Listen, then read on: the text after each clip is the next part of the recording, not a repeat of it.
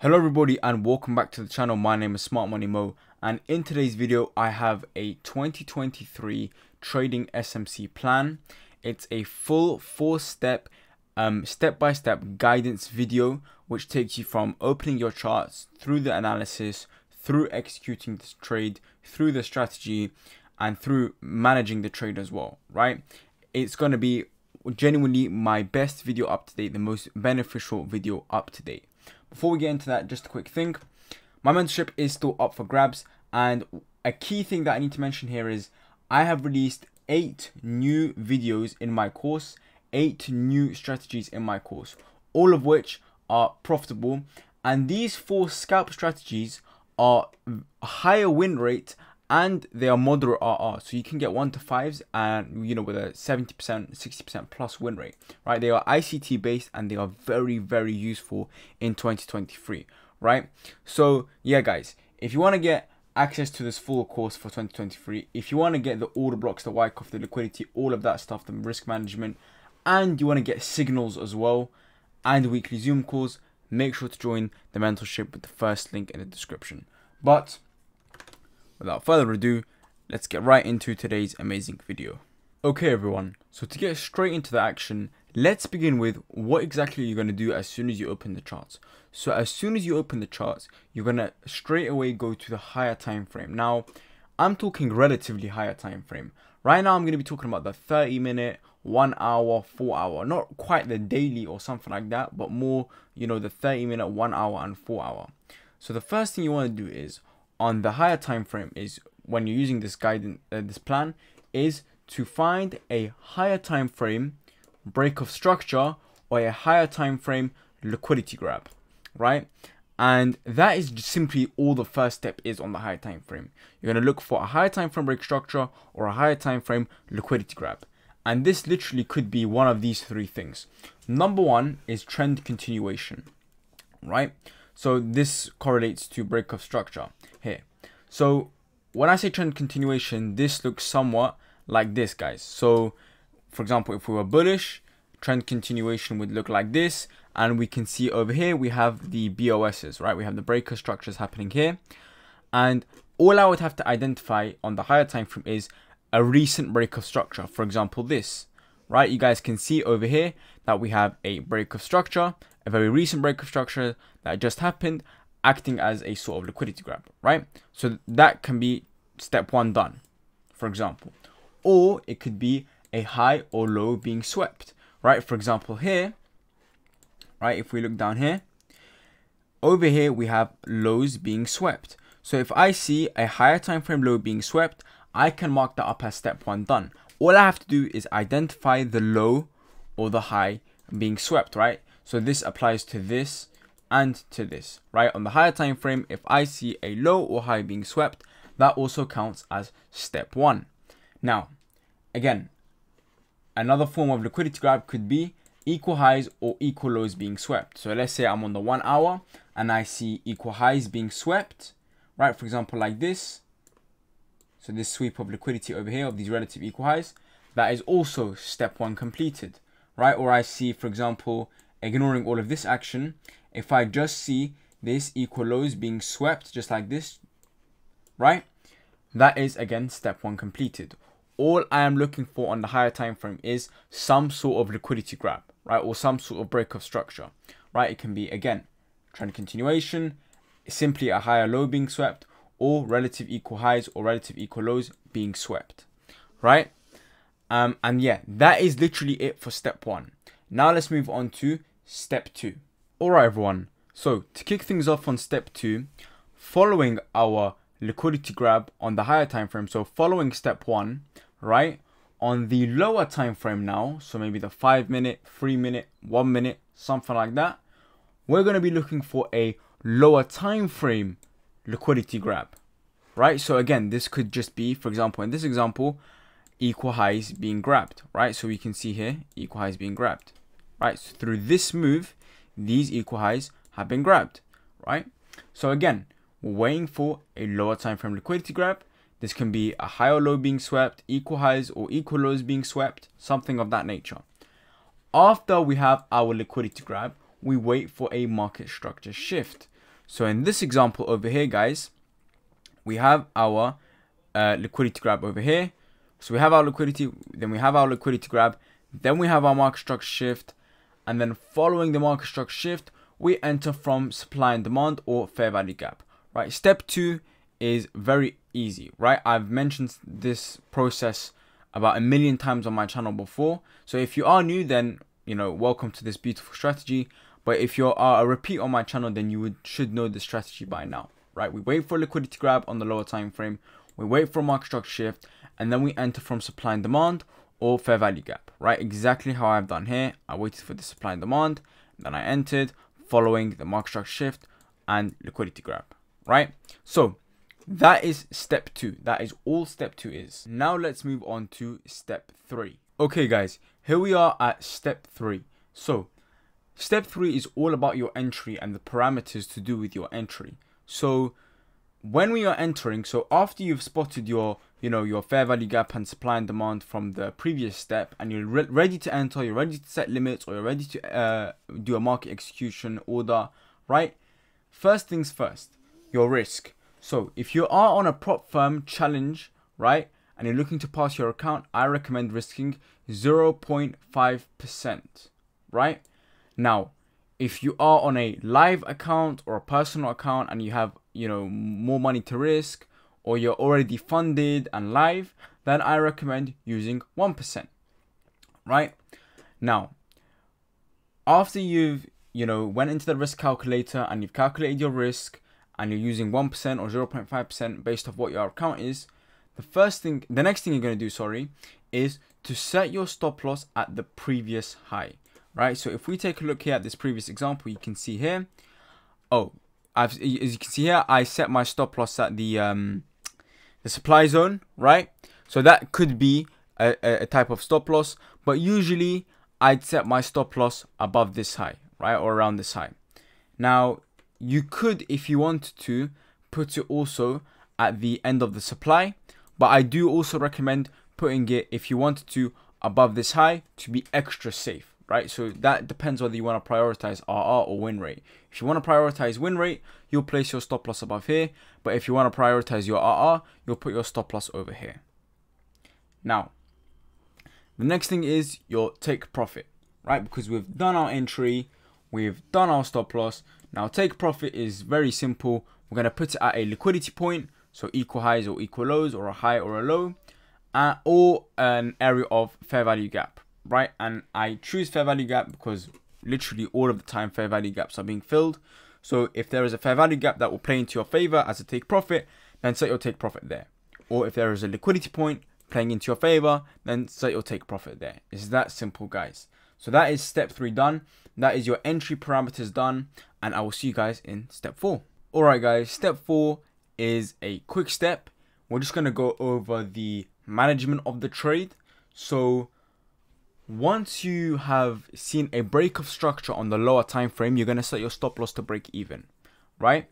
So let's say you're currently in an entry, right? So let's say over here price triggers, you're going to wait for price to show you the first break of structure, or for example this break of structure, then you'll set your stop loss back to break even. This will look more clear on the charts when I show you guys a real life example on Euro USD. That will look more clear. So if you don't understand that so far, don't worry, right? Just the key thing to understand is you set your stop loss to break even after price breaks structure, right? So when you're holding the trade, if price breaks a structure in your favor, set your stop loss to break even, right? And then afterwards, take partials happen at 1 to 2 risk to reward, right? And this is just for the safety of the trade and the safety of your account.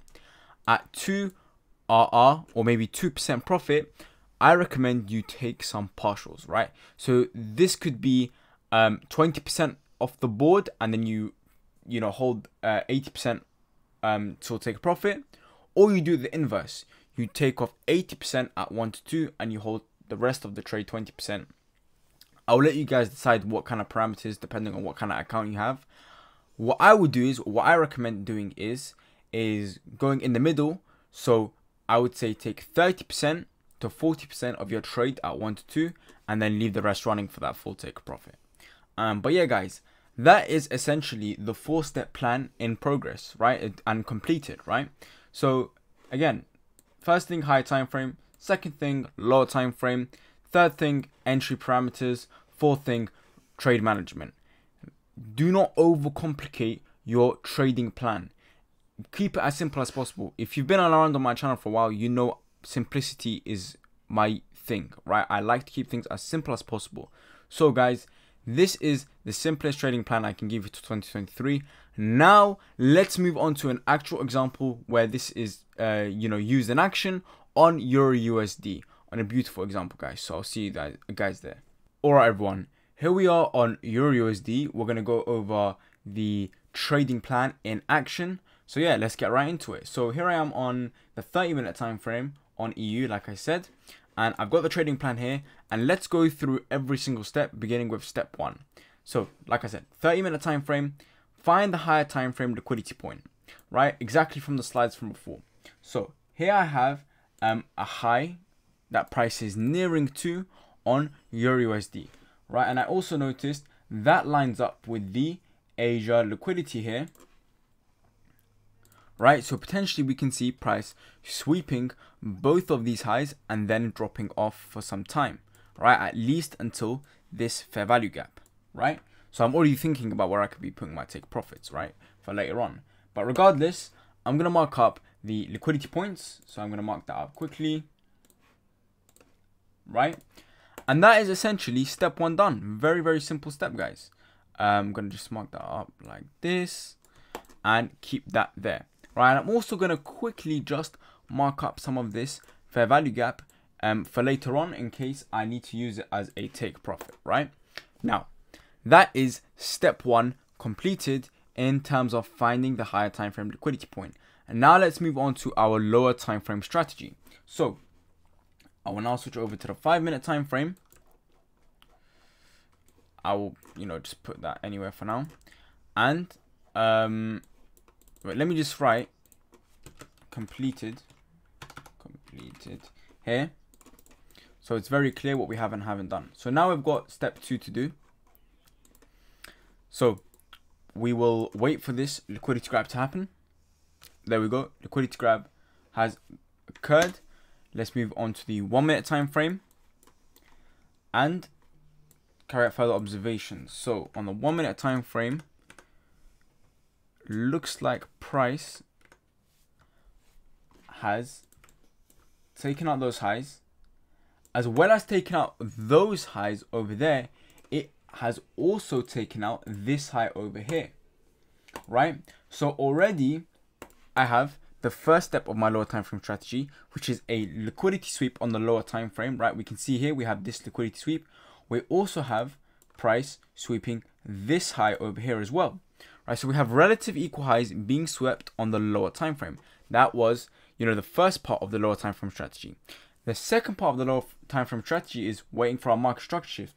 So on the 1-minute time frame, I'm going to wait for this low to be broken here on the 1-minute time frame, like I just said. So yeah, guys, I'm going to wait for that. Also, I'm going to wait for this demand zone to fail too. So let's wait for that to happen. Cool, there we go. There is our necessary confirmation. Yeah, so the candle closed just below this previous low, and we fully violated this level of demand. So that is the necessary confirmations. So I have seen a liquidity sweep. We've swept the previous highs from the higher time frame, and now we have our market structure shift. Last thing is entry from fair value gap or supply zone. I'm gonna take this whole up move over here from starting from this wick, ending at this high, and I'm just going to take that. There's a nice overlap here with this little breaker block, but we'll leave that for another video. So yeah, I'm going to enter from this supply zone. It's a really nice supply zone. It follows all the rules. Nice imbalance as well here. Market structure shift. Everything is perfect, and we have that liquidity sweep just before. So now let's go back to the trading plan really quickly. And so we can say here now that the second part is completed in that we have successfully used the lower time frame strategy to find an entry. Now let's go over the entry parameters. So in terms of me, I would enter with 1% risk or nearing 1% risk, since I am on a live funded account, right? So I'll put my stop loss there, and I will put my take profit. So let me go to the 15-minute quickly to do my entry parameters. Yeah, so I will probably put my take profit nearing towards the start of this imbalance around over here, right, where I marked up that fair value gap. I can bring it all the way down here, but I'm just going to go for a 1 to 7 risk to reward, chilling at around this fair value gap over here. Yeah, I'm going to place it around there, right? It's a very nice take profit, 1 to 7 risk to reward, and we're going to fill out this whole fair value gap that we have on the 15-minute on Euro USD, right? So that is, again, as quick as that, my entry parameters are done. My stop loss is placed at the high on the 1 minute. Let me quickly show you. Stop loss placed at the high on the 1 minute. Entry placed at the order block, the supply zone. And then our take profit is placed at this fair value gap. So next part completed. Now let's go over management. So let's see exactly what happens with this trade, and let's manage it. Price triggers in. Now instantly I'm going to set my break even line, right? So at this low, I'm going to set stop loss to break even, right, at this low over here. And 1 to 2, let me just make a quick marking of that.